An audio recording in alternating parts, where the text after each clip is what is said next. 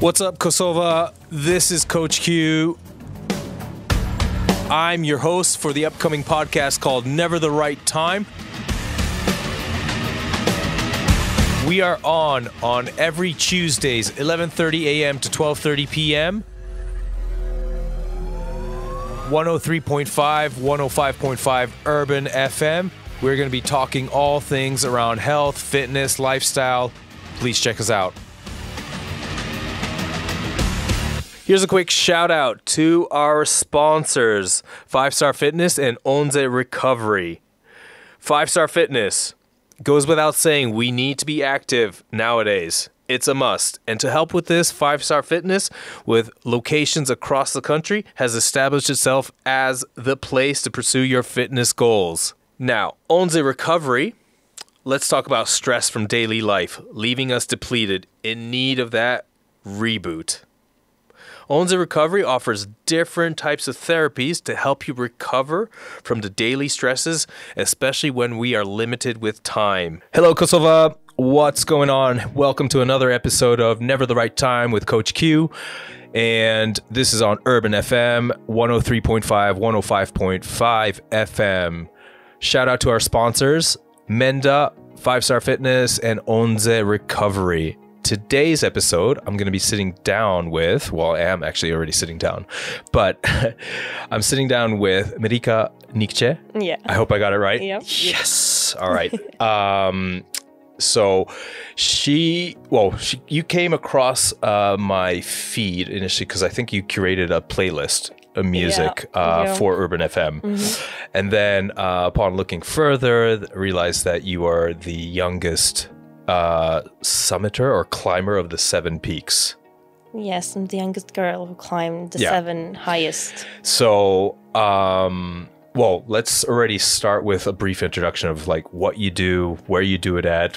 And I know this is like like there's multiple answers to this because we've had a brief chat outside of the studio where, yes, certainly about your climbing, your adventures, but then also, you know, when you're not climbing, you have a completely different side in terms of, well, you're studying to become a lawyer, as well as also, you know, you run or are the face of multiple organizations, right? Yeah. So probably not going to be a brief introduction, but that's cool. We got, you know, plenty of time to talk about what you're up to. So yeah, if you could maybe just introduce yourself. Okay. I'm not saying my name because you'll already know. So. Well, maybe properly pronounce it. Okay. I'm Mrika. I'm the youngest girl in the world who climbed the 7 highest mountains of each continent at the age of 17. I climbed it all together with my father. And we are the first Albanian people who climbed it. So, but I always forget to say that.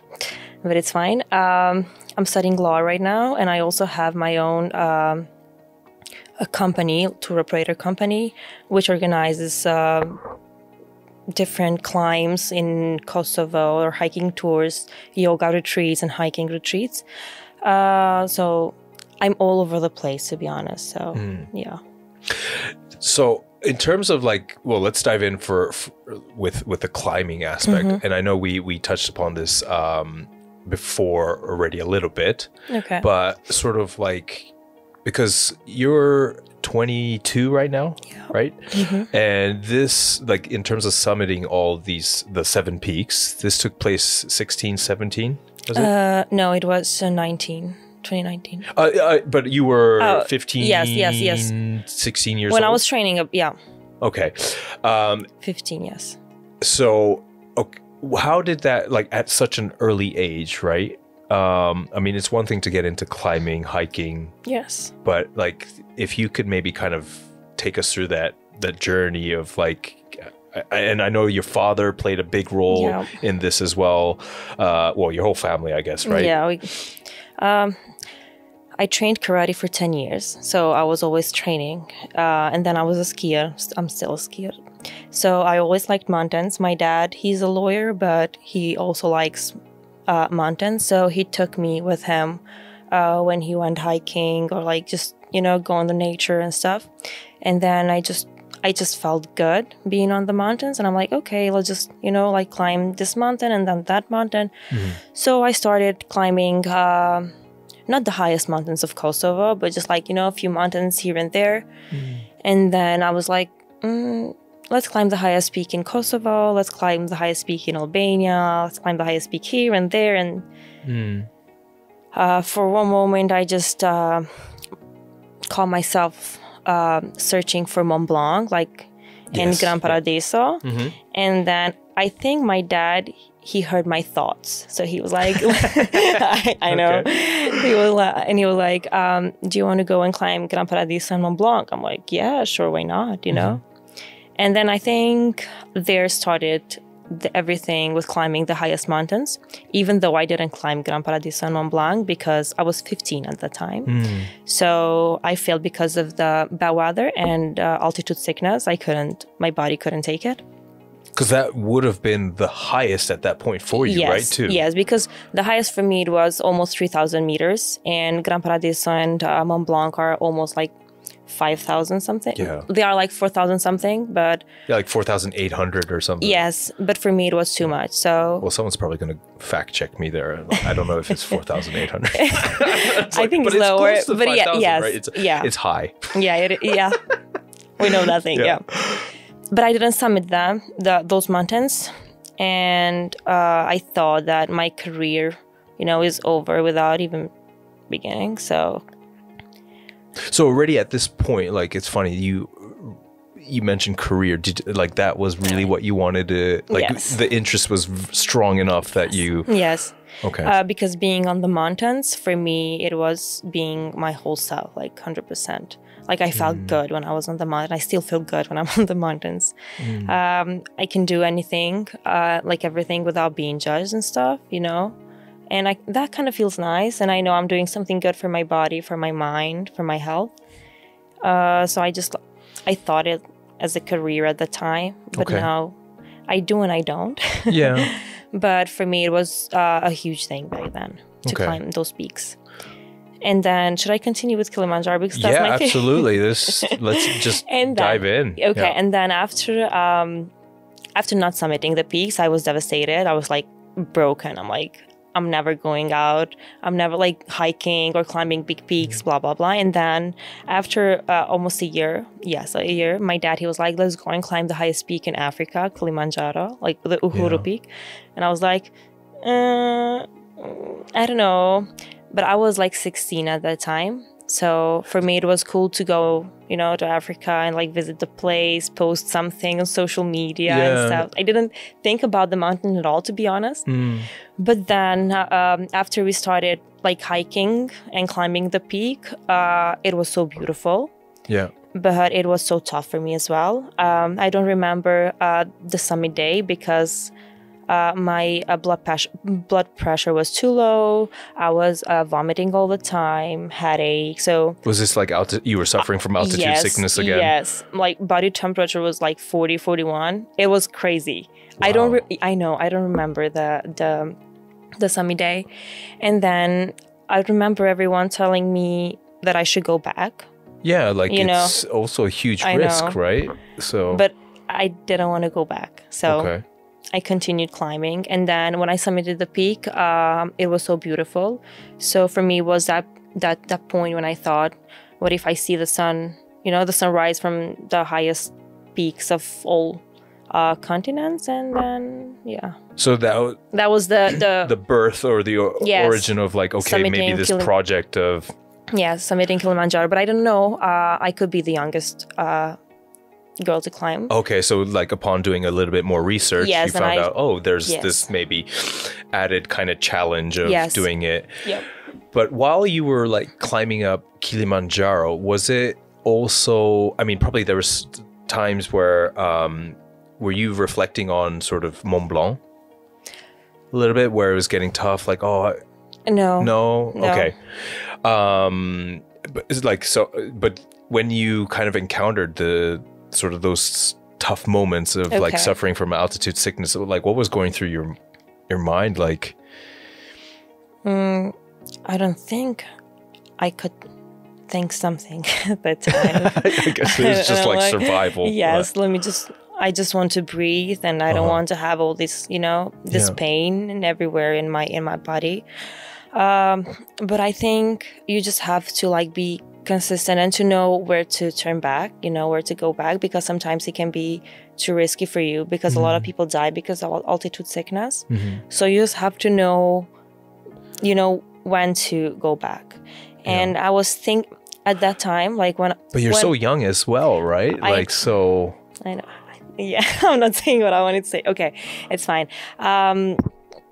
I just think that I wanted to summit the peak so bad that I didn't think about anything. So for me, it was my goal to summit the peak, and I did, because while summiting Kilimanjaro, I didn't know to come back without summiting. So I just went for it. So already there was this like instilled kind of, you know, determination that you were going to do it, right? Yeah. One thing that already at such a young age, like, this is probably something that a lot of us take for granted, or like when we just go hiking, it's kind of very much there's no pressure, kind of, you know. But even in hiking situations, and like, it doesn't even have to be the tallest of peaks, right? Like that, you know, the weather, like nature doesn't care. That's right. True. Yeah. And nature will dictate a whole different story, like, you know. So like there's a lot of literal elements that are out of your control. That's true. Right. And so already probably like, you know, maybe even before Mont Blanc, you experience like, you know, a change of the weather, and all of a sudden like it's from dry to wet, or a drop in the temperature, or these kind of things. Like, what was that? I mean, it's just the magnitude of these kind of changes just gets multiplied so much more the higher I guess you go, and like from Mont Blanc to Kilimanjaro, like so what like the, you know, how is that like to, I mean, you have to just be able to adapt on the fly almost, right? Like, I mean, there's a lot of preparation that goes into these expeditions or adventures to begin with, right? Which people I think don't know as well, right? That's true. And you also should be you have to be efficient hiking and climbing in different kind of weather. So it can be too hot, and all of a sudden it can be like snowing so hard, and then like huge winds and stuff, or the other way around. So you just have you should know how to be efficient. You must be efficient to be more precise. I think that experience, it's one thing that you learn how to deal with the weather and the change weather on the mountains. I usually tell people or advise people not to, you know, when people go and climb peaks in Kosovo, they are not too high, but still they're like, oh, I'm not taking gloves, or I don't need like a warm jacket and stuff because it's summer. You know, I'm like, you never know. Right? You shouldn't do that. I always have my backpack is full of jackets. Okay, like different layers, huh? Different, like you should have your like the hard shell, the puffy jacket, like the third layer and everything. So you have to be prepared for if you lose one of the, you know, the jackets and stuff, you should have the other one. So you should be prepared to adapt to weather on the mountains. It's one of those where it's like you'd rather have it than not have it. Yes, definitely. Yes. Yeah. There is this saying in Albania, but I don't know how to say it in English, so I'm not saying it at all. But it is kind of it is like leave us in suspense there. No, it's like someone who like have more clothes or stuff than he or she doesn't need. I don't know. It's fine. It's better to have it than not to have it. Okay, well, just like what is the expression though? Just in Albania. In Albania, kush bon skon. Okay. So I don't know how to. All right. Well, we know it at least in Albania. Okay. And then, well, you know, we can Google it or ask. Ask around for the actual translation. So when you then going back to Kilimanjaro, like. Then the idea of like, okay, this project, 7 peaks, let's do this. Where do you start? You know, in terms of the preparation and also, you know, maybe we'll go into a little bit more detail of like, you know, the order, for example, like, because it's the logistical side is a project in itself, right? Yes, that's true. And then you, I guess, made it almost, it's double as challenging, if you can say that, because then for you there was a bit of a time constraint, right? Yes. Because you're like, all right, I'm gonna break this record. Yeah, and I didn't have time to. So how much? So Oh, from when you decided, Yeah. there was a clock running, Yes, right? yeah. So what time frame are we talking about again? After summiting Kilimanjaro, I had 9 months to summit all of the peaks, and it usually takes 5 to 10 years to summit these peaks because And it's Kilimanjaro counted? in those months. No, after I submitted Kilimanjaro in January 2018. But actually, maybe we'll take a step back for the 7 peaks. Yes. Let's explain that, because you had to teach me that, because I initially thought the 7 peaks were like the 8,000 meter or something, but that's different. That's different. It's the highest peak in all continents. Okay. So the highest peak in Asia, the highest peak in North America, South America, Europe, Antarctica, Africa, and I don't know, and in Indonesia as well, like the ocean. Asia Pacific. Yeah. So Africa is the tallest peak. Kilimanjaro is the highest peak in Africa. Okay, so then you did 1 already. Yes. And then the 6, you had 9 months to do the remaining 6. Yes. Yeah. Okay. So I did the Kilimanjaro I submitted in January 2018, and then I was like preparing and contacting people to climb the peaks and stuff because I didn't have time. So the first peak after Kilimanjaro, it was Vincent in Antarctica. So it was in December 2018. I know, from Kilimanjaro going to Antarctica. Wow. I know. Yeah. And from there, I just was on the mountains all the time. I didn't go back home at all. I was just like summiting peaks and stuff, but it was kind of hard because all of these are also like, they're different kind of terrains and everything. Yes, but for example, in Antarctica, it's all white, it's all icy, like glaciers everywhere. So that's a certain type of climbing too, right? Yes, like even the equipments are different sometimes, and the way you climb, the way you do stuff, it's all different. For example, in Antarctica, you had to carry the feces with you, like up and down, and you had to bring them to Punta Arenas bag because the continent is so clean and they want to keep it clean, which is so good. Sure. So you have to like carry everything. You have to be careful how you leave the continent, the place you've climbed. Yeah. All of those things. And one thing that happened in Antarctica was that we got stuck for like 11 days in base camp because of bad weather. So being stuck in Antarctica, minus 40 degrees every day, without proper food, without food at all, it was kind of a challenge itself, because you don't know if you're gonna survive or not, because there is no one that can come and get you from there, because Antarctica has its own base camp, Union Glacier, and then from there are some like small planes that fly you into a Vincent base camp or like South Pole to the penguins, or different, because Antarctica is huge. So the weather should be good in base camp, like the Union Glacier, and the base camp where we are to come and get you. So the weather wasn't good and they couldn't come, so we got stuck there, and we didn't know like if the weather would, it's a waiting game, I guess. Right. And then the season was just like coming to an end, and that was kind of stressful. So the main thing there, it was to be positive and try to be optimistic and stuff, because like, no. But it was tough for me after Kilimanjaro. It's like already like biggest challenge yet again. I'm like, kind of. What the hell am I doing here? And you mentioned your father was obviously there the whole time throughout all this the project. Yes. How big was the team? Was it just you two? No. For different peaks, you had different teams from different peaks. We climbed the 7 summits with this company. called Climbing the Seven Summits. They are like an American company because you can go alone in some peaks, not in all of them.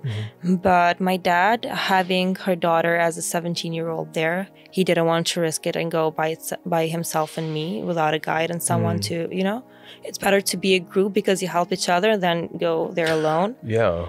And he thought it's better to have someone with me than go just, with her. Yeah.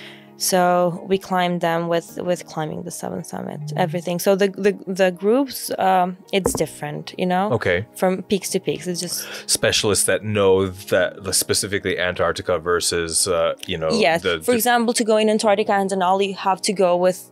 They are. For example, like 4 to 5 companies that are like specialized for that thing, and they have their certificate and stuff. So you have to go with them. Yeah. If you want to summit the peak, you cannot. Yeah, you cannot go alone. So. And that probably also like helps them manage from an environmental aspect as well, and kind of. Okay. Yes. So you managed to summit the peak in Antarctica. Yeah. And then.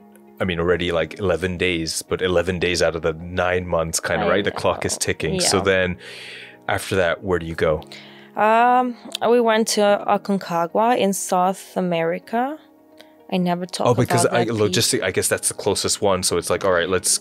It is the season. It is the season for each mountain. Oh, okay. So even that. I had to go in December in Antarctica because it was the season in Antarctica in December. Okay. So, January, February, it was in Aconcagua.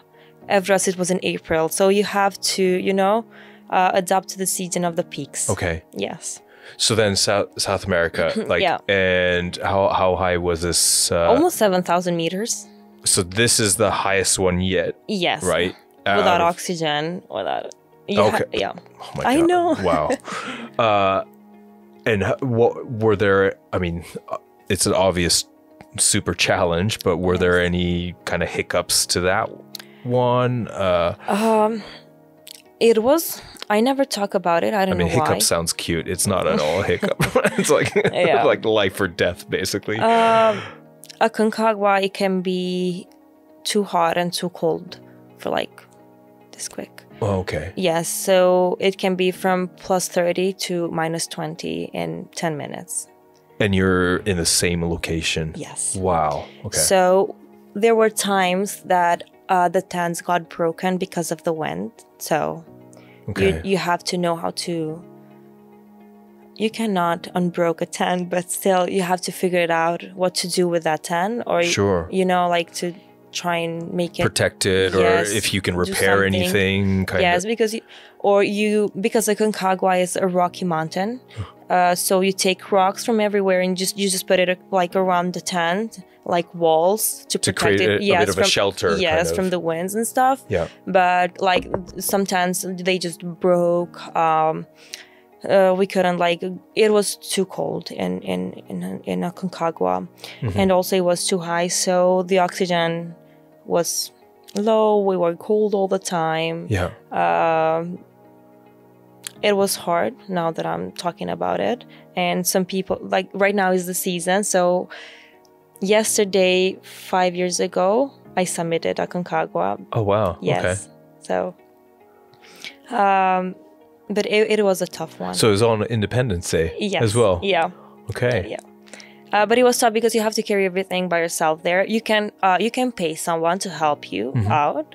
But for us, it was too expensive because my dad, he managed to cover everything by himself and for 2 people, and climbing and hiking as a sport is too expensive. Like, it is expensive. Sure. The equipment.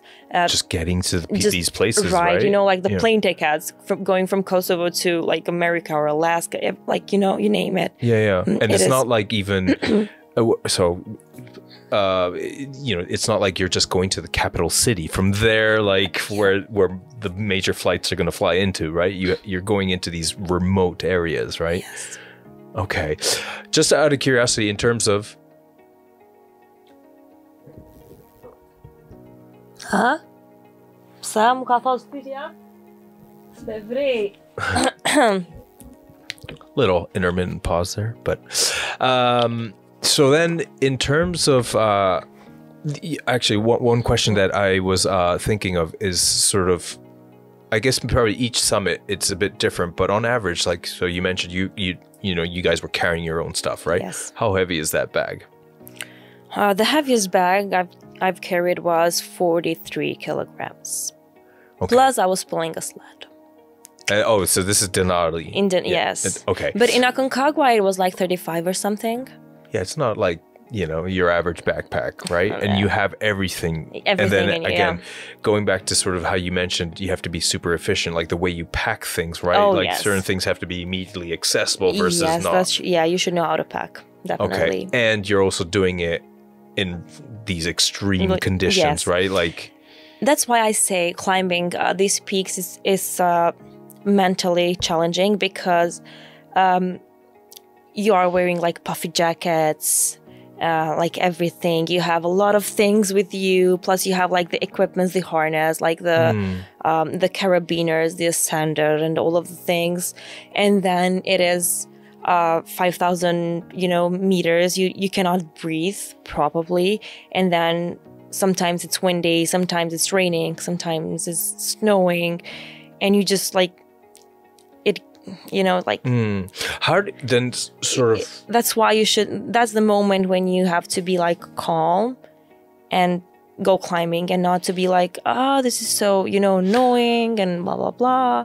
Yeah, because it doesn't serve you at all. Like, I mean, the more you panic, the worse it's going to be, right? Yes, but that's what people tend to do because they are scared and they don't know what to do, or they don't have that calmness inside of them. So is that something that you trained for, or like it's part of your demeanor? Like, and I would imagine, like, once you did Kilimanjaro, there's probably a boost of confidence, right? Like, yes. I did it. I fought through a bit of adversity, right? And then Antarctica, again, you faced a different kind of adversity. You managed, right? Being able to, like, okay, stuck at base camp for 11 days, like minus 40, like no food, these kind of things, right? Yeah. And then, how do you pronounce the... Aconcagua. I think... It's a bit of a tongue twister. I think I pronounced it okay. Aconcagua. Aconcagua. Then you summited that. Yeah. And then, again, that's probably like, all right, I can do this. Because that's the tallest one at that point, right? Yeah. And then... It was Everest. Everest was after. So this is like the fourth one, the crown jewel. Yeah. Well, I mean, they're all in their own right, but then Everest is the one that I guess everyone, tries to do it, right? Yeah, like the biggest one and like the highest in the world. Yeah. Yeah. And so that, in terms of, let's talk a little bit about your training, and then we'll go back into like conquering all the other summits. But I mean, it's one thing if you have in your sort of backyard a little bit more, the altitude, right? That's something that you kind of need to do as well, right? Altitude training, even, training in different conditions, right? Whether it's like the ice versus snow to like the, those minus temperatures, right? Yeah. To be honest, I didn't have a training plan or like a I know you mentioned plan. Like it was quite spontaneous. Yeah, which is wild. Like, but I mean, you still trained, right? So yes. Like, what? Maybe if you can share a little bit of like what you did. What I find the best for me for training, it was like going hiking with a heavy backpack, because that is what you will do when you're hiking and climbing. You will be on the mountains with a heavy backpack.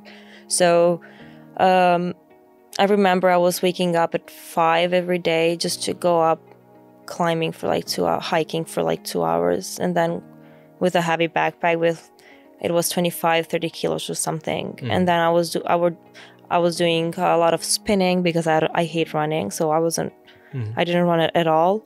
So I was doing spinning, hiking on the mountains, some CrossFit, like strength training and these kind of things. And every weekend I was summiting a peak in Kosovo or in Albania. Okay. And I think that is what helped me climbing the other peaks, because you just know, how to be on the mountains because you're training on the mountains and you're there. There were times when it rained a lot while I was training and I was on the mountain. So unconsciously, I trained how to walk on the mud, every slippery, yeah. Yes, rocks and this kind of stuff. So I think that's what helped me climbing the mountains because I was being on the mountains. Because in the expeditions, there were people who were training inside gyms only, not going on the mountains, and they didn't know how to respond to the mountain. To the connection. Yes, elements, I guess. Yeah, right? those things were missing, and I think for me that was the best thing I did. Okay, but then in terms of the height, the altitude, yes, you set up at base camp and then gradually you acclimatize to the altitude. Yeah. But then that's something that I guess you didn't get to do a lot of. No. Right? I did. There are some tents, hypoxic tents, I think. I don't know if I'm right. Where it's low in oxygen. Yes. Yeah. And people, they do these things. But I didn't have the tent. So I didn't train for the altitude, to be honest. I just went for it. I don't know. I didn't know how to train. But does that mean, because so after, you've did Kilimanjaro, then Antarctica, then South America, and then Everest, and I guess after each summit, you're also picking up these experiences, right? I think that helped me because I was doing that one by one. It was so fast, so I was acclimatized. So after Vincent, I was acclimatized to go to Aconcagua, and then in Aconcagua, I acclimatized to go to Mount Everest. Even though I think acclimatization is like allergies, you don't know when the high altitude hits your. Yeah. So, but I think that is what helped me. Being on the mountains all the time, I'm like, okay. Did you, being cautious, did you, because some of these peaks, especially Aconcagua, yeah. Thank you. Or Everest, it's the first time being at certain altitudes, right? Yes. For you. So did you guys kind of be a bit more cautious and all right, we're going to spend an extra day at this height or so? Yes, sometimes, yes. Okay.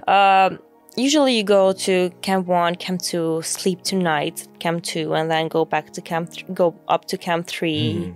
And then you see sometimes the weather is bad, so you spend another night, But you kind of acclimatize if we're going up. But there are people who didn't summit because of the high altitude, and that's normal. Yeah. Because it's better to go back than to not go back at all. No. Oh, yeah, absolutely. Yeah. No one wants it to be a one-way ticket, but that's the harsh reality, right? Yeah. And I think you shared also, and maybe we could talk about this as well, in terms of what you experienced at Mount Everest, right? Yeah. So once you get to base camp in Nepal, right? Yes. So since you kicked off this project, how much time has passed? So I was in April. So Everest was April, May, 2 months. So 2 months since the first, So Vincent, it was December. Yeah. And Everest was April. And then, you done, and then Kilimanjaro was when? It was January 2018. Vincent was December 2018 and 2019. Okay. So from December 2018 until August 2019, I was always on the mountains. So it was 9 months, I think. So in between these peaks, you're basically going straight to the next one for the most part. Yes. Example, from Everest, I didn't go back home. I went directly to Denali. And from Denali, again, didn't go back home. I went directly to Elbrus. And then from Elbrus, I came back home for 10 days. And then went to climb the final peak. Wow. Okay. Yeah. So then when you got to Everest, because this is then the fourth one, right? Yes. What did it, again, because Everest is the tallest one, did it, was that something, were you more excited? Did you feel differently about it, or? I was so happy. Oh, yeah? Yes, okay. I was so happy there because I got to meet a lot of people, a lot of very good climbers that I always wanted to meet, you know. Okay. And like you share experiences with other people, like you kind of know what they're saying, and they can you understand them, they understand you, and then the teamwork, it is on point. So you just help each other. You try to help each other. Yeah. You try to save each other's life, and it is challenging. So is that a lot one, of adrenaline. Yeah. So yeah, sorry, I didn't mean to interrupt there. In terms of the like Everest, because I think would you say it's probably one of the most established ones, because it's become popular now, right? More and more people are trying to climb it. The season that I was in 2019, there was someone posted a photograph of summit day. Yes, this famous one where they're lining up. Yes, like the crowds and Everest and stuff. But in that season, I wasn't in that crowd. Okay. And I'll explain why later. Yeah.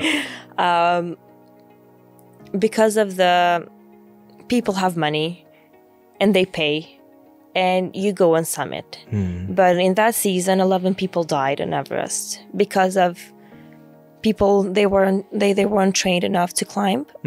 So they paid money, and because they paid money, someone else died. Why is that? Because they pay oxygen. So yes, they pay oxygen, and resources there's I guess a set amount of certain things, right? And oxygen, those oxygen bottles. Yes, it's the main thing when you're on Everest.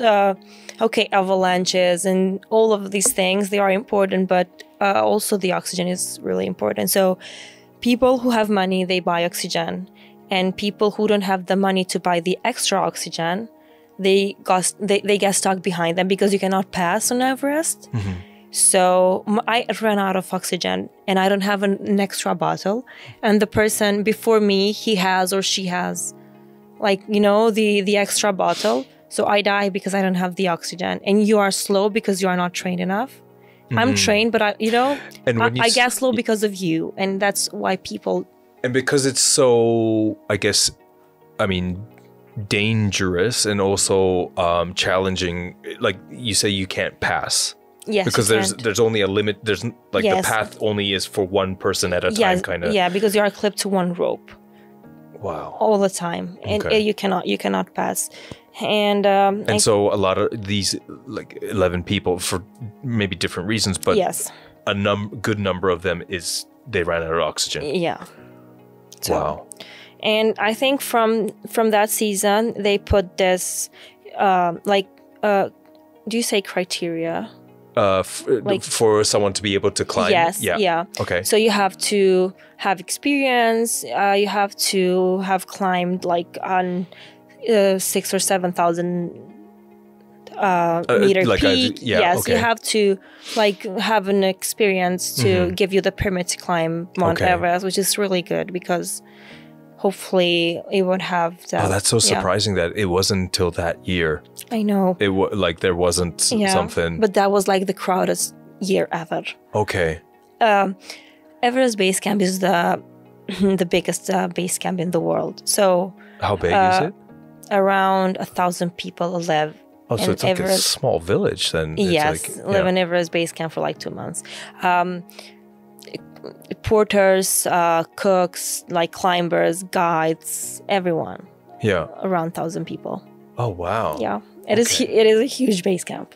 So that was probably already an experience when you got to base camp. Yes. And then I guess I can imagine, like, naturally there is this excitement. You're like, all right, this is the community is right in front of you almost, right?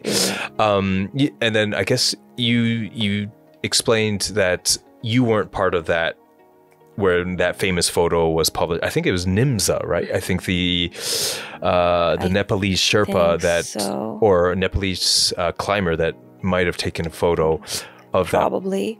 But I think Alanarna, there is this climber who posted it. Okay. And it went viral because like he's like someone who tells everything what is happening in the mountains. So I think when he posted that, everyone knew what was happening on Everest. I wasn't part of that photo because our oxygen bottle got stolen. So that also happens. Yes, it happens. Wow. Yes. Okay. So then, without that, you couldn't climb. Yeah. It is so funny because I climbed Mount Everest with only one rotation. So I did only one. I acclimatized only once. I got sick. And I couldn't do the second rotation. So basically what the rotation is, you go from base camp to camp 1, sleep one night, go back to, base camp. And then the second rotation is you go to camp 1, camp 2, sleep camp 2. So stages going just higher. To acclimatize. Yeah. And you should do that because Everest is almost 9,000 meters, 8,848 or something like that. And then I couldn't do the second one because I was sick. So I had to stay at base camp. So you got altitude sickness? I think I got this bacteria. I don't know, from the food, I think. So I was... Out of all the things. I know. Okay. I know. And then I had to rest on base camp because you cannot, your body cannot recover when you're in a high altitude. So I had to stay in base camp. I mean, it's already a stressful situation, right? Yes. So. And then, I get better and we start going for the summit day because when you summit Everest, you have this window to summit, which is like 2 days or 1 day that it is a good weather that everyone goes. And this is out of the summit. whole year, right? Yes, out of the whole year. So we go for it, and it was 3 teams. So Team A and Team B were in Death Zone, Camp 4, 8,000 meters, and we were in Camp 2. So they were trying to summit on 28th, and we were trying to summit they were trying to summit on 25th, and we were trying to summit on 26th. So when they were there, they searched for the oxygen bottles and there were, no oxygen bottles. So we had to send them our oxygen bottles because they were in Death Zone. Yeah. So as part of the same team, you're like, yes, all right. You have to because we were in Camp 2 and we could survive without the oxygen. Which isn't also just an easy thing to do, right? You are in almost 7,000 meters in Camp 2. But they're like... It is not because you pay a lot of money, first of all. Yeah. And for me, it wasn't the money. It was the whole project. Because if I didn't summit Everest that year, I wouldn't be the youngest anymore, So, so I had to summit that year. I had to. And then we did, we sent them our oxygen bottles. And we were waiting for someone to bring us oxygen bottles, to find other oxygen bottles. So everyone summited Mount Everest, and we were waiting them in Camp 2 and congratulating them. Congratulations. Yeah. I didn't summit because I don't have the oxygen and stuff, but we were optimistic. Sure. So we find the oxygen and we try to summit, but the season is almost over. Khumbu Icefall doctors, they went home. Everyone is home. No one is there. The glacier starts to melt. The anchors are not anchored anymore because the glacier is melting. So it's not strong enough. So it's like a really dangerous situation. It is, yes. Kinda. And they said that 27th of May may be the best or the worst day of the day of the season. An extra day, maybe. Yes, kind of. But it can be the worst or the best. We don't know yet. Oh. And it turned out to be the best day of the season. And it was only us on the summit. So it was only my team, our team. I think we were 7 or 8 people. I don't remember. And we stayed 40 minutes. Yeah, I remember you telling me this when we had our previous chat. And so what was the average time? Usually how long do people get to stay up on the peak? 3 to 5 minutes. So it's not a long time, right? Basically 3 to 5 minutes to kind of soak in the sunrise. And then because it's so popular, especially there's people behind you, right? That yes. It's all right, you have to move, or the weather can be bad as well. Yeah. And to climb Everest, it takes from the last camp to the summit, it takes 9 to 12 hours just to climb up. Okay. Even though it's 1.8 kilometer. Yeah. But you have to be quick to go back to Camp 4 because if the bad weather catches you up there, you're screwed. So almost the challenge going down, right? It is, yeah. going up is, yes, it's really hard and you know, you summit it, but then you still have to go back down. The most injuries happens coming back down because people are tired. They think they summited the peak and now, you know, everything is done. Can just chill, even though, like... even though for me, summit is just the halfway to the summit, even though I'm in the summit, because I have to go back.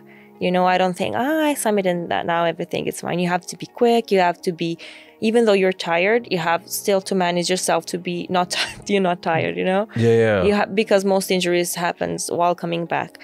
I mean, injuries equals death also, right? For the most part, right? Like, okay, wow. So then, I mean, you got to spend 40 minutes, did you say? Yes, because we were waiting for like the other half of the, like the other part of the team. So we could stay 40 minutes and hopefully the weather was good and we could manage not to get too cold. Even though after 30 minutes, it was too cold for us to stay on the summit. Yeah. And the oxygen and, you know. Yeah, it's like, okay, great, you got it, but you're also using resources at the same time, right? Yeah.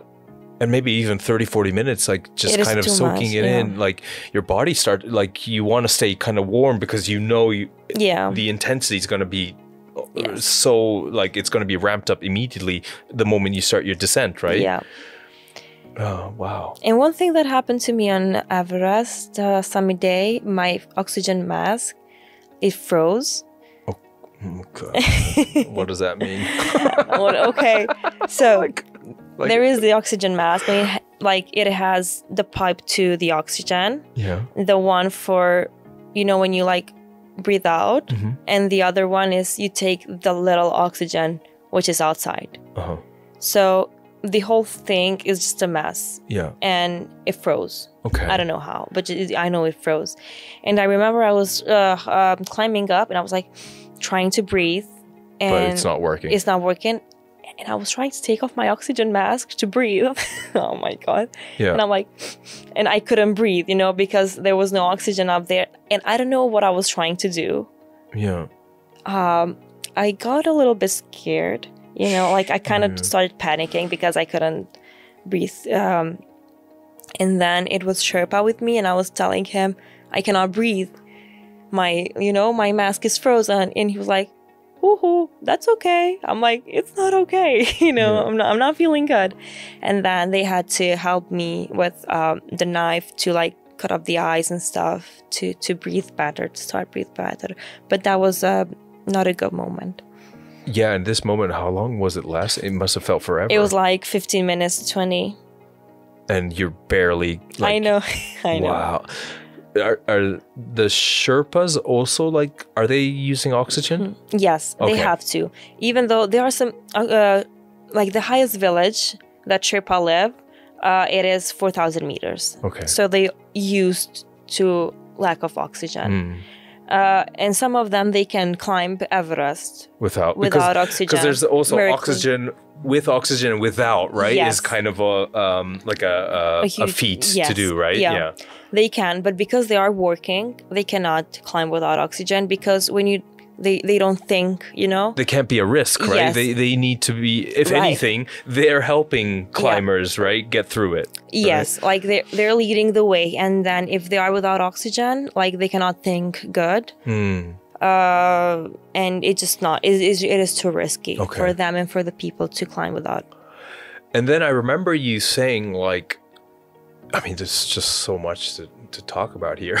But, I know. But like, because you're on this time schedule, right? Like you also did something very rare in the sense that you went immediately down, right? Yes. Like usually it's, again, these things are step by step kind of. Yes. I had to go down because I had to catch the plane to go to Denali. It's like crazy. Like, yeah. Yeah. So you did this like straight down, right? Yes. Basically to base camp. When you go to, so you go from Camp 3 to Camp 4 in one day. So you just rest for a few hours in Camp 4. And then at 9 p.m. you start to climb to the peak, the summit. And then after the summit, you're supposed to spend one night in Camp 4. And then one night in Camp 2, and then base camp. So we summited the peak. We went back to Camp 4. We just packed our thing and went directly to Camp 2. So we did from Camp 3 to Camp 4 to Summit, Summit to Camp 2 in 24 hours. Because we had to catch the plane. But I'm just thinking already, like, physically, how much work was that? Exhausting. Because that's like basically non-stop climbing, right? Yes, and I have this photo while I was rappelling down. So you rappel, you know? And my dad, he photographed me, and I was like, when I was changing the device from one rope to the other rope, I was just sitting in the ice, and like I couldn't do it standing up. Like while I was standing, I had to sit and then to change the device because I was... Well, I mean, what's going through your mind? Like, because it's sort of like, you know, we briefly kind of... you know, I don't think we did your training kind of like justice in terms of we just kind of skimmed over it. Like probably I'm sure a lot of work obviously goes into this, but like those kind of situations, right? It's kind of like it's hard to really prepare for it unless you are climbing those peaks of 4,000, 5,000 meters, let's say, right? On a regular basis. So like what is going through my mind? I don't know. I want a hot shower. Or not even. Yeah. Well, usually I sing in these kind of moments. You sing? Yes. Okay. And I see, because I always wanted to be a singer. Okay, well, all right. Since I was so, like, I always wanted to be a singer. So in those moments, I just sang and I see myself, like, you know, as a singer, blah, blah, blah. And that's how I Wow. I mean, you're staying calm as well, I guess. Yeah, and I think that's how I go through these hard times. I sing and I interview myself. I think of different things, you know. Do you have a go-to song? No. Okay. I don't. Do you remember what you were singing at that moment? I don't know, not at all. I just remember that I sang when I was on those mountains. But it is, sometimes I think, one thing I thought one time I remember is, why the hell am I here when I could be in front of TV, watching TV, you know, like watching TV, eating ice cream in my pajamas. Yeah. And I am here doing this thing. Like, why am I doing this to myself? Okay. So there's a moment that you were actually like questioning myself, and my answer was, I don't know. I'm like, I don't know. And then after I went down, you know, to the tent, and I was like laying in my tent, I just figured that this is what I love. Like putting myself through these challenges, through this adrenaline, and through all of this, it just makes me feel good. Okay. I remember also, and this is a bit of a sensitive topic, but I remember when we first sat down that you had mentioned there was a night where, was it going up, that you had a nightmare? Yeah.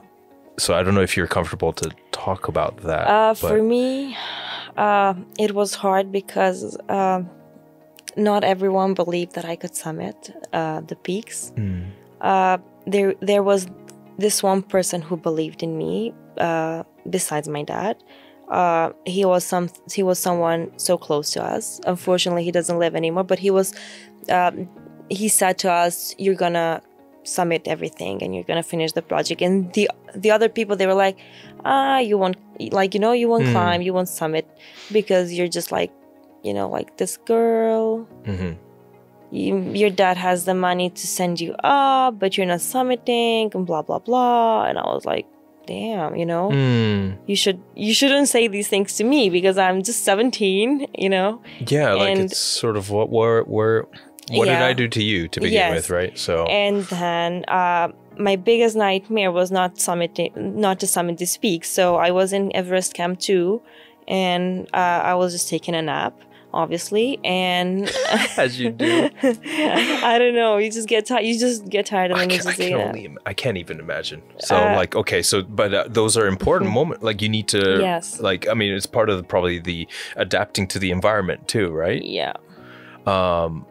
So then, okay, so you had this nightmare like, that I didn't summit Mount Everest. So I remember because I wrote it down after everything happened, and I just sometimes you kept a diary. Yes, and I like to read my diary once in a while. So I know what happened in my nightmare. So I know I was asking my dad to show me the photograph from the summit, and he was telling me we don't have a summit photo, and I'm like, why we don't have a summit photo? He was like, because we didn't summit, the peak. And I was like crying in my sleep.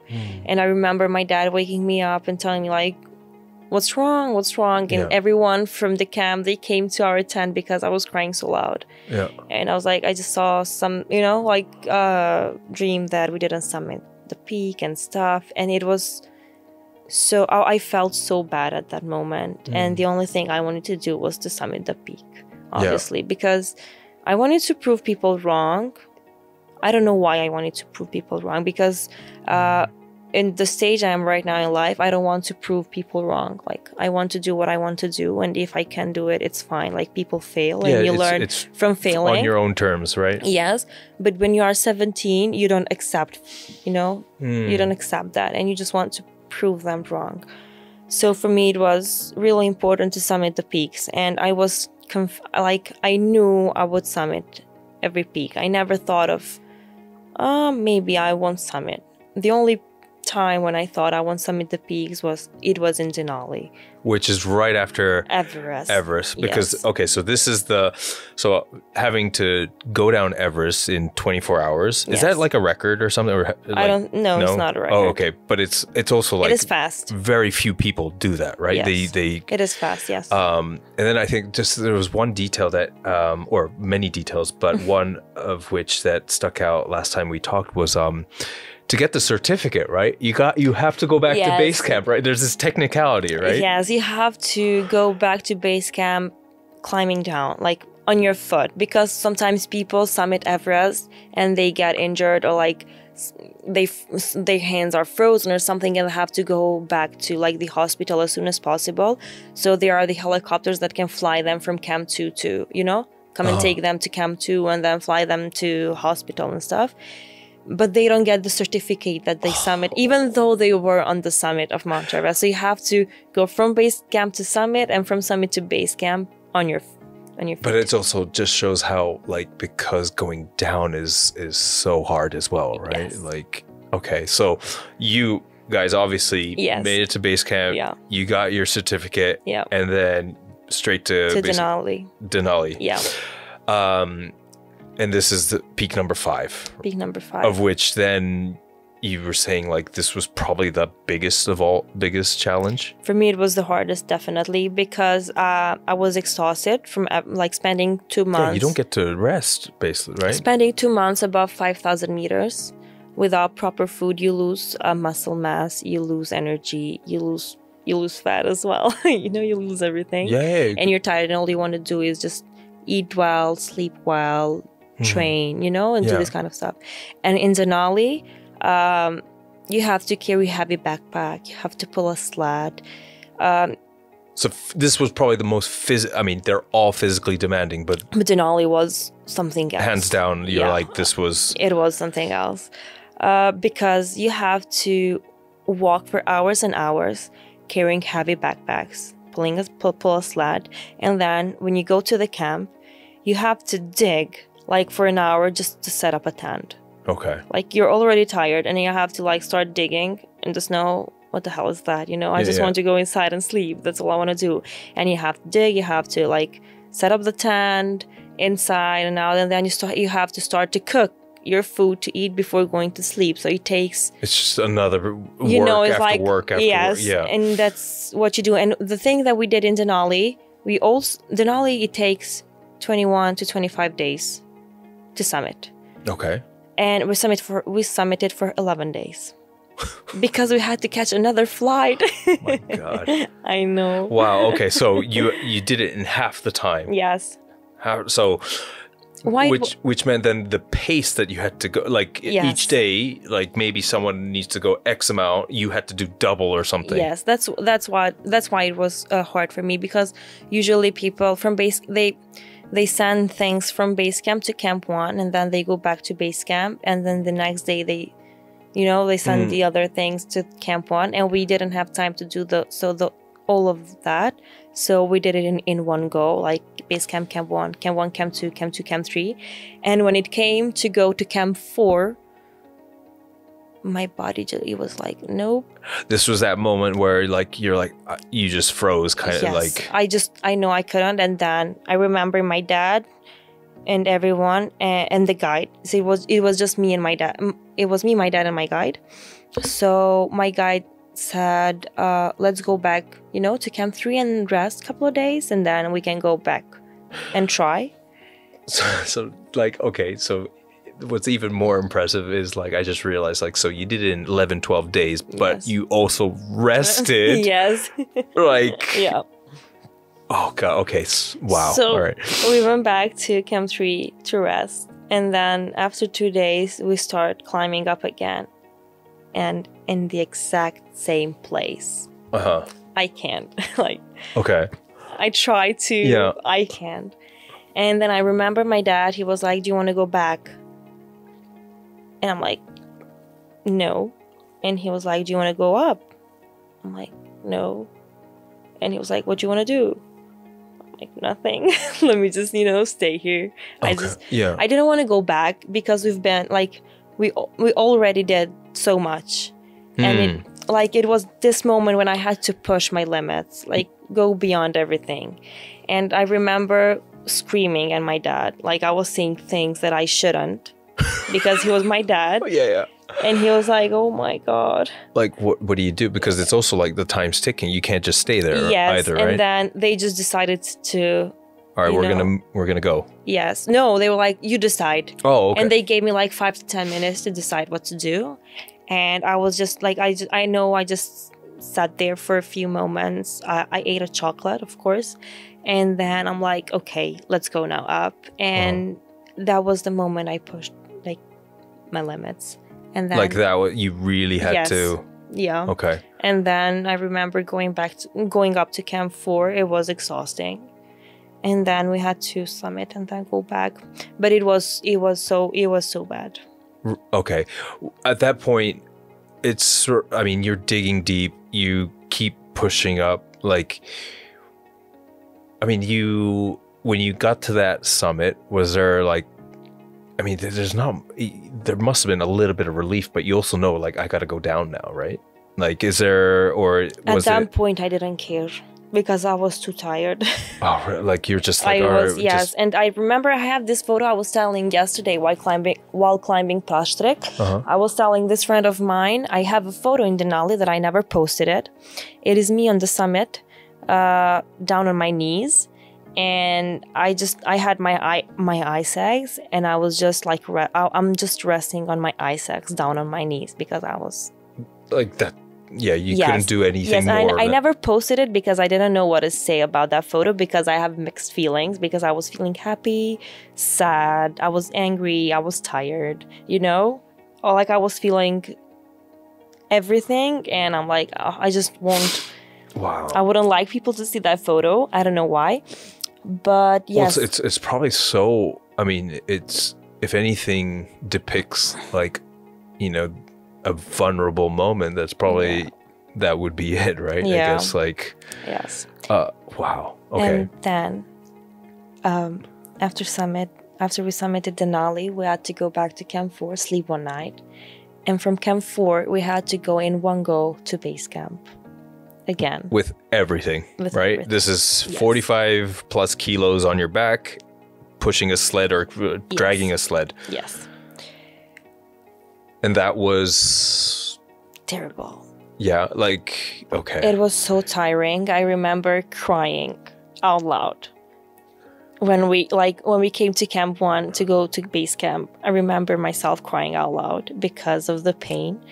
I had blisters on my feet everywhere, so they were like covered in blood because of everything, and I couldn't even, put my feet without hurting. Yeah. And it's like walking on glass kind of thing. Yes, and right? I remember like crying, and my dad, he was staying like, I think 5 to 6 meters far away from me because we are tied in a rope. Yeah. Because of crevasses, you have to be careful. And he didn't know what to do, you know, like he didn't know how to help me. And I was just crying and I was calling my mom like, Mom, help me. Yeah, because it's also like... That's funny. At the same time, he's on the highest alert because you need to, you know, and it's like at the same, probably like he wants to be as close as he can with you, but then... he can't. I know, and it was so hard, and that's why for me Denali is Denali. And I remember my dad after a year, there was this friend of mine who tried to summit Denali, and my dad asked me, "Would you like to go and summit Denali again, if you have the chance to?" And I was like, "Hell yeah, I would go back again." Oh, you would? Yeah, definitely. Okay. Like, yep. Even though it was too hard for me, I would go back. Okay. You feel like there's unfinished business there in some ways? Or do you want... know. Is it sort of... I want to suffer again. Okay. Is it kind of like also... Like, do you want to have the last laugh? Do you want to say like, Denali, this time you didn't get me? Or... No. No, I don't. Okay. Wow. So you would do it again? Okay. And then you have 2 more peaks at this point. Yes. Because there's also like a bit of a spoiler. There's another challenge that, I mean, each one poses its own challenge, but I remember you saying on the 6th peak, then like your father gets really injured, right? Yes, he... It's okay. If you need some water, go for it. No, he's just, I think I'm kind of... I don't know why my my voice goes away. Okay, my dad, he tore his ACL and meniscus because we decided to ski down from Elbrus. So he does these things. He fell down and he tore his ACL and his meniscus, and then we come back in Kosovo. And he goes to see a doctor, and the doctor says, like, you should operate your knee. And he's like, I cannot go into operation right now because I have to summit another peak. Because this is the last peak to summit to finish the project, and I cannot leave my daughter go in Papua New Guinea alone. I mean, so as the expression goes, the apple doesn't fall far from the tree. Huh? Like it's that toughness, that grit. Yeah. Like clearly, you were born with it. Yeah. But like, just to when you guys decided to ski down, I mean, when this accident happened, right? Like, how far away? Like that alone, like. I mean, that's just, again, another situation where, like, you know, you have to improvise, right? It's like, how do you... I remember everyone helping him to go down. Oh, so, like, the team was... Yes. Okay, because he had a lot of pain. I had my dad, he... Because also, like, you know, trying to already staying calm, for example, right? Like, oh, he was screaming. He was yelling at me. Oh my God, it was so funny because I had my GoPro on. And after he fell, we went like to him and tried to help him. And he was yelling at me. I don't know why. he was just yelling at me. And after we watched the video, we laughed a lot. But we all, like, we mobilized ourselves and tried to help him go back down. And then we gave him some medicine, you know. Like painkillers kind of thing. Yes, and kind of stuff, yeah. Okay. But then, so then going on to this, like, again, I mean, that's an episode on its own, I think, like, just to understand, like, the sheer determination that both of you guys had at that point. So then you come back, you spend a little bit of time here, and then the last peak. Yes, Karstens. My dad had with the knee. Yeah. So he had like I guess a brace or something to at least stabilize it. Yeah. And just again, the last Papua New Guinea, the last peak, like how high is this one? Oh, I think it's almost 5,000 meters. 5,000. Yes, but it's very technical. So one of the most technical. Yes, it is very technical. On one leg, your father. Yeah. He's an alien. I call him alien. I mean, and then did you have a team supporting you there as well? We had a guide with us. So it's a team of 3. It's very minimal. Yeah. But then so how much time did you have left? Because also in this 9-month span, right? Like what? We had like a month. Okay. No, we had. So the girl to whom I broke the record, it was Samantha Larsson. So she was 18 and something, and I was 17. I had time. Okay. But I wanted to finish, as fast as possible. And the day I finished, I summit Carstens. After like a week or so, they closed the mountain. Oh yes, because they had due to like it was a political situation, right? Yes, so they closed the mountain, and then after that, it was COVID-19, and then no one summited for like 2 years or so. Oh wow! But like because then also due to your father's injury, did you guys like take it a bit slower? No. Okay. No. It was. No. He was just sometimes he had like there were situations and where the rocks weren't good, and you have to do this kind of thing. And his knee was hurting him so bad, like I could see in his face, but he wasn't saying anything. But I think because he was trained, the muscles, it helped. I don't know, the knee not to like move and stuff. Okay. Yeah. Wow. And then sort of when you guys get up, right? And then of course it's not the end, but knowing, I mean, that moment of the 7th one, last one. Yeah. What was going through? I mean, I have a video on summit, and climbing Carstens was the only moment when I started to cry, like on the summit. Because it's almost, that was, like... I just didn't know what was happening because I didn't have time to process peak from the peak because it was so fast. I couldn't... It's basically, all right, we have a plane to catch kind of thing. I couldn't celebrate one peak because I had the plane to catch, exactly. Yeah. And then on Carstens, I was like, oh my God, is this even real? And also I got sick on Carstens, so I wasn't like thinking and trying to I was just trying to survive. And but after I went back, I was like, wow, this is huge, the thing that we did is awesome. And I was so happy.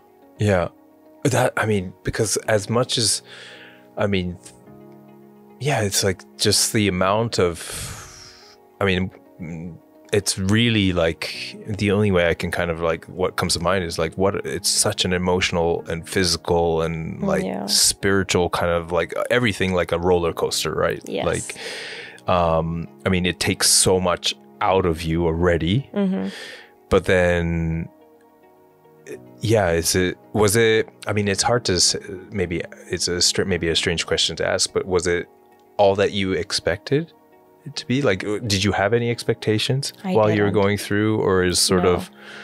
I didn't have any expectations. To be honest, even now, I don't know how I felt on the summits. I just know I felt proud of myself and proud of my dad and the bond we created climbing the 7 summits, because we were 24/7 together. Yeah. And I know I just felt proud of me and him. And I felt happy. And I felt, I don't know how I felt at that time. I just know I felt good. I would imagine, I mean, because it was so intense, and to do this in like this kind of time frame, like it's sort of probably, and we kind of maybe touched upon this when we had our previous conversation, where like you guys are still kind of unpacking it, right? Because it was so condensed, and it was like go, and then it comes to an end, and then it's like probably you're still trying to understand like what's going through. As we sort of wrap this up, what are, because I understand like you have all these other projects now that you're working on, but it sounded like the last time we spoke, you also have this itch that maybe you want to start climbing again. Is that like, what are sort of your, let's say, well, first of all, maybe also just to kind of talk a little bit about the projects that you're working on, but also kind of, yeah, if you do have other peaks in sight. I say the love for the mountains never goes away, even though sometimes you take a break because you need a break from everything. I'm thinking to climb one peak in Himalayas again, but probably in winter conditions, not like in the season time. Meaning when it's harder? Yes. Meaning when it's harder. I tried to climb Matterhorn, which is the highest, the most challenging peak in the Alps, one of the most challenging peak in the Alps. And I tried to climb 3 times. The first 2 times I couldn't climb it because of the weather, and the third time I tore my tendon and I couldn't climb it. So for some reasons I'm not going back to Matterhorn soon. So I'll just go in Himalayas to climb. Okay. But yes, I want to go back. And as for the projects I'm doing right now, I'm trying to organize camps with young people and to teach them how to, you know, what to do when they are on the mountains, how to survive, to get them to love mountains and nature, because... To get outdoors. Yes, because like, I don't know, I grew up with sport and with nature, and I think it's the best thing you can teach children is to love sport and nature. So I'm trying to organize camps for this thing, and I'm also involved in a few projects with gender equality, violence against women, and all this kind of stuff. So this is what I'm doing right now. It's almost... I guess, yeah, when do you have time to climb already? It's one thing, right? That's a good question. That's a good question. That's why I'm not climbing, because I don't have time. But yeah, I mean, so then once you decide, so it sounds like you've set your eyes on this other peak in the Himalayas. How far out do you then kind of get into this? Sort of, maybe it's a mindset, or you start kind of like, okay, I need to start training, kind of getting my body into that. I think the minute you start to see different videos of that peak, you're good to go. So have you already started watching? So okay, then you're have you started to kind of like hike a little bit more? Yes, I started to plan everything. I started to train a little bit more. Yeah. And just see how it goes, because if I climb it, I go in December, January. Okay. So I have time, like a year. But it goes. I mean, with fast, all that you're involved in, like time's probably flying for you, right? Yeah. So. But I still have some peaks that I want to climb that are 8,000 meters, but maybe in the future. Okay. Yeah. But then, at least for the next one, you think it's maybe towards the end of this year. Yes, that's my plan. Now let's see how it goes. Yeah. Wow.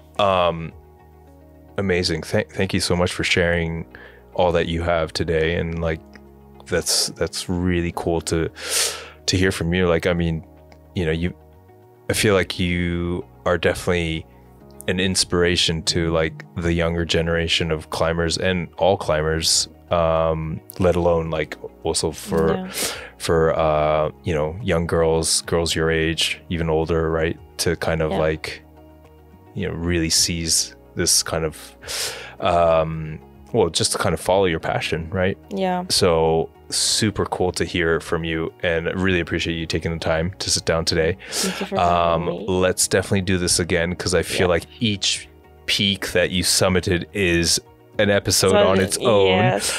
And also, just to kind of understand a little bit more of like some of the projects that you're involved with, and your upcoming kind of summit plans as well. So thank you so much. Thank you for having me.